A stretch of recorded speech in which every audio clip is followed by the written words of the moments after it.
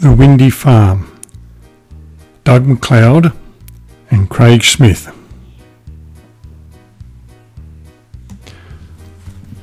Why would anyone want to live on a farm where the winds were so fierce that even the pigs are blown away? Fortunately, Mum is a clever inventor and can think of one very good reason.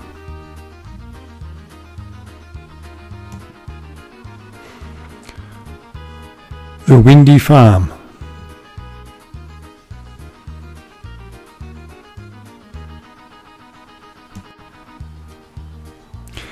My family lived on the windiest farm on Windy Hill.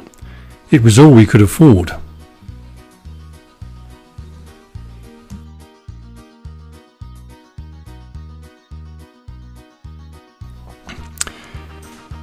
It was so windy, sometimes our pigs nearly blew away.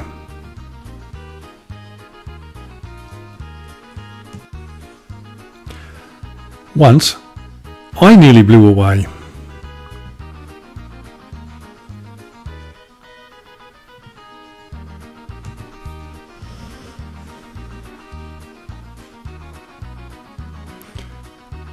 Grandpa never blew away.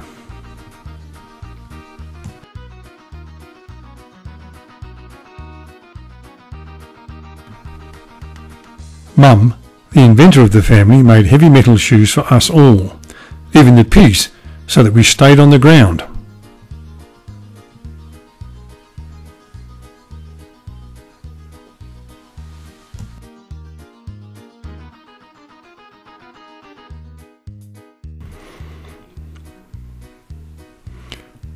But one day, half our house blew away.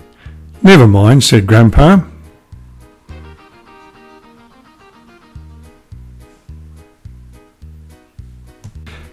Dad asked our rich Uncle Jeff if we could borrow some money to fix the house. No, said Uncle Jeff, who had an oil well in his back garden next to the clothesline.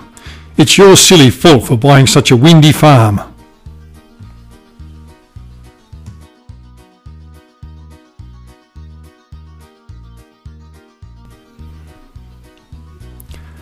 So we fixed the house as cheaply as we could with Grandpa's power tools.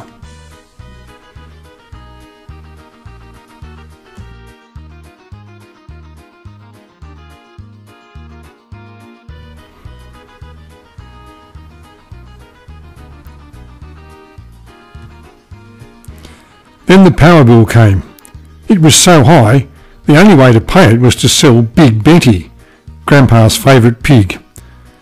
Never mind, said Grandpa.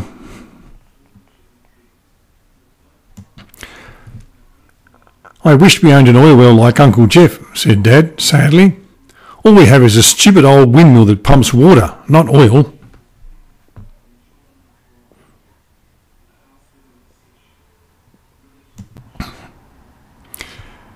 Just then, the wind blew extra hard. The windmill spun so quickly that it caused a fountain.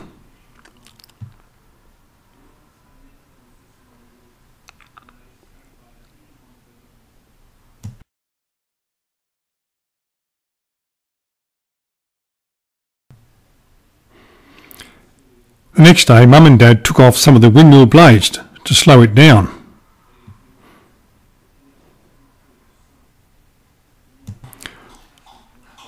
What should we do with these leftover windmill blades? Asked Dad. Let's make more windmills, said Mum, the inventor. Let's turn our farm into a wind farm.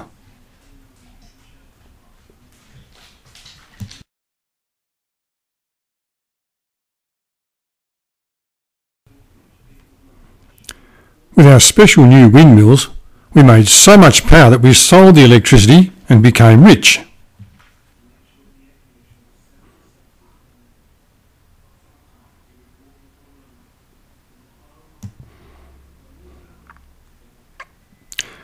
We built a brand new windproof house for ourselves and also one for the pigs.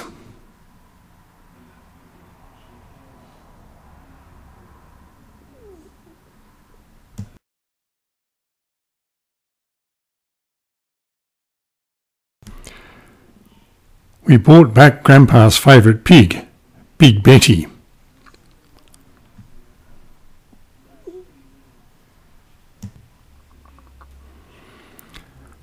Not long after, Uncle Jeff's well stopped pumping oil. There was none left, so he became poor.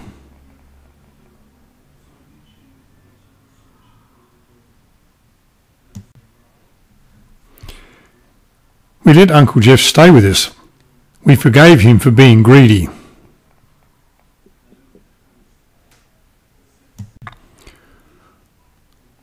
Although he did have to sleep with Big Betty.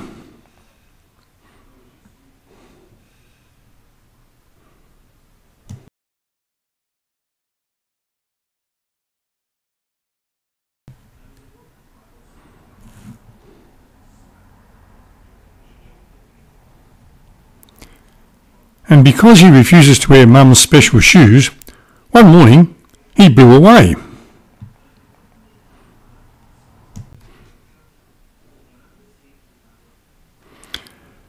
"Never mind," said Grandpa.